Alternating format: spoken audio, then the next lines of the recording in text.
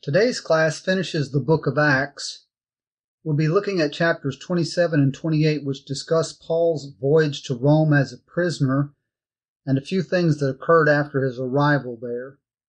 Chapter 27 tells about roughly 95% of the voyage to Rome and about a shipwreck that they encountered that occurred on a small island south of the Italian peninsula as they tried to make their way to Rome. In chapter 27 and verse 1, we notice the use of the pronoun we, which lets us know that Luke himself was with Paul on this voyage to the city of Rome. The first few verses of chapter 27 tell us that Paul, along with some other prisoners, were going to be taken to Italy. The ship departed from Caesarea. Let me get a map up here. There it is.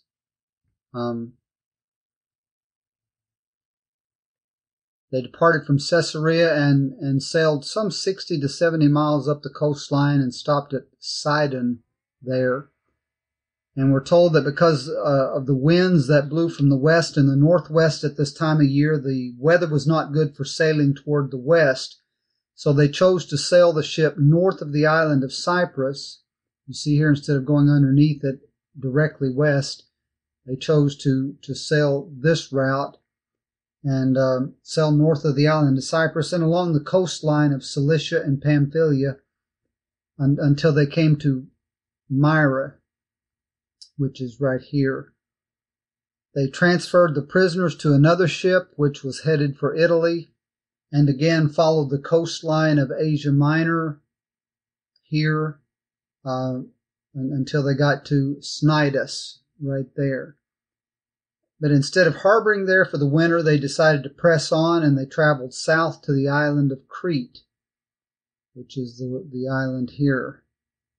And they reached a small bay on the southeast island, on the southeastern edge of the island, and it was called Fair Havens, right here. It was not a good port to spend the winter in, but Paul urged them not to continue the voyage because it was no longer a safe time of year to sail. There's a reference that helps us out with that understanding in verse 9 when it refers to the fast. It mentions the fast.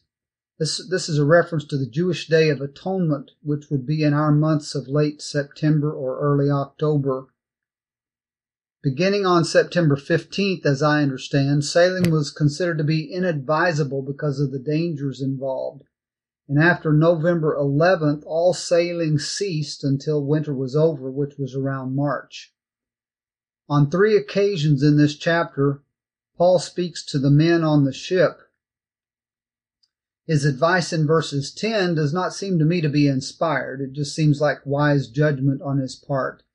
However, he claims inspiration in the second speech in verses 21 through 26, where he gives advice regarding what they should do. Then he reminds them of the accuracy of his prophecy, and he gave God the credit for it.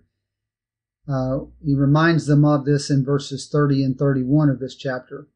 But regardless, the captain did not listen to Paul's advice back in chapter 9, verses 9 and 10, and it resulted in the loss of the ship and the cargo, even though there were, however, no lives lost. In verse 38, Luke mentioned that they threw the wheat out into the sea. Back in verse 27, he mentioned that they were drawing near to some land, and they kept checking the depth of the water out of fear of running up on the rocks. The purpose in throwing out the wheat was to lighten the ship so it would ride higher in the shallow water and get as close as possible to the beach. Chapter 28 records where they have shipwrecked. They've come ashore on this little island called Malta. Some translations may render it Melita. It's over here just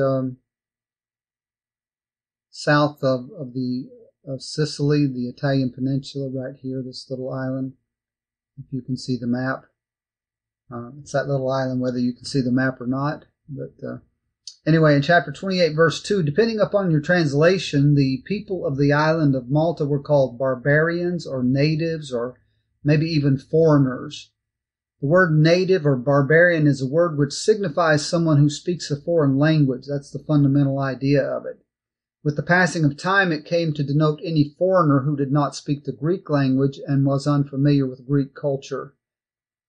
But this passage, the first several verses, chapter 28, verses 1 through 10, this passage tells how Paul was bitten by a poisonous serpent while gathering sticks for a fire. The locals, the natives, saw it happen, and they determined that Paul must have been an evil man who had managed to escape the sea, but justice would not allow him to live, so they were expecting him to die. However, when Paul didn't suffer any harm, the people changed their minds and drew the conclusion that he was a god. Well, as a little time passed, Paul healed the father of a prominent citizen of the island, and after this, others who had diseases came to Paul and were healed. Chapter 28, verses 11 through 15, mentions the fact that another ship had wintered in the island, and once the weather improved, they sailed in that ship to finish their journey.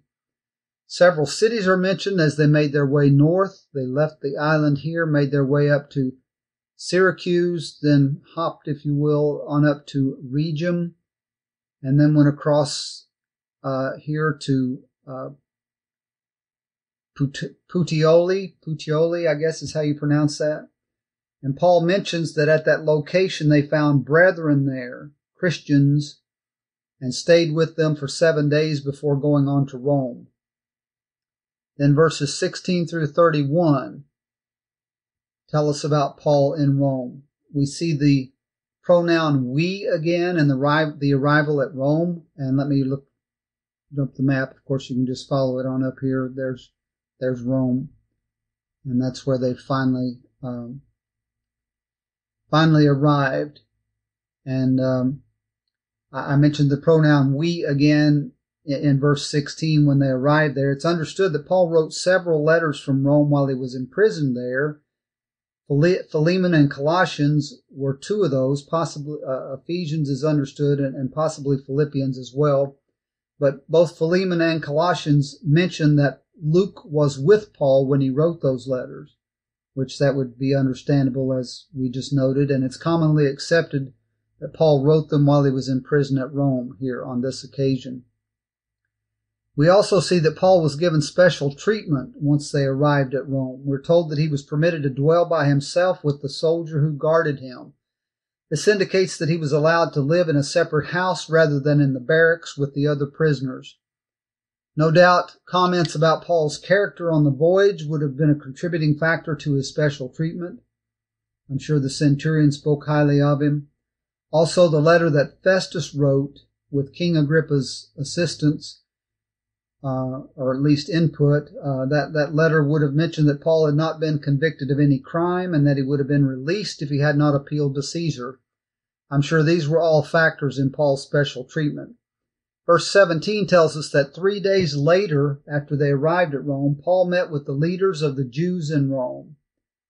He explained the reason why he was in prison there. They expressed a desire to hear about what they called this sect that is spoken against everywhere. And verse 23 tells us that they arranged to meet Paul on a certain day, and they came in large numbers to the place where he was staying. He witnessed to them from morning till evening, explaining about the kingdom of God, and from the law of Moses and from the prophets, he tried to persuade them about Jesus. Then verse 24 says, some were convinced by what he said, but others would not believe. Paul then quoted from what we know as Isaiah chapter 6. This passage makes it clear that the gospel is a message that can be understood. If it's not understood or if it's rejected, it's because the ones who are hearing have grown hard of hearing and they've closed their eyes. This reminds me of a warning Paul gave on his first missionary journey to those in Antioch of Pisidia in Acts chapter 13.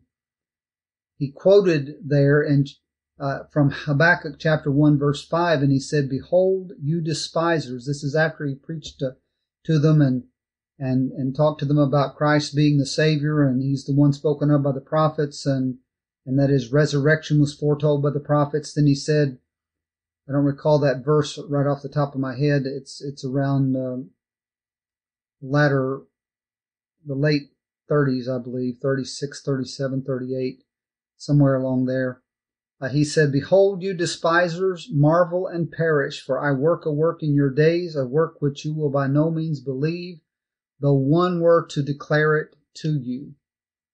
The following Sabbath, in that same chapter, Acts 13, some of those Jews were filled with envy, and they contradicted and blasphemed the things spoken by Paul. And Paul then told them that he'd preached the word of God to them, but that they had rejected it, and that they had judged themselves to be unworthy of everlasting life. The responsibility of accepting or rejecting the gospel lays at the feet of the individual, each individual who hears it. And that's what Isaiah is talking about there in chapter 6, verses 9 and 10 that Paul quotes at the latter part of Acts chapter 28. The book of Acts ends by telling us that, in verses 30 and 31, for 2 whole years Paul stayed there in his own rented house and welcomed all who came to see him. He proclaimed the kingdom of God and taught about the Lord Jesus Christ with all boldness and without hindrance. It's generally accepted that Paul was released from prison after this and enjoyed a period of freedom, but that he was imprisoned in Rome again a second time. It's understood that this second imprisonment ended in his execution by beheading. And that execution seems to be anticipated in the second letter to Timothy, which is understood to have been written during Paul's second Roman imprisonment. There are a variety of drawbacks to this method of teaching, but I hope that you've gained some benefit from this journey through the book of Acts.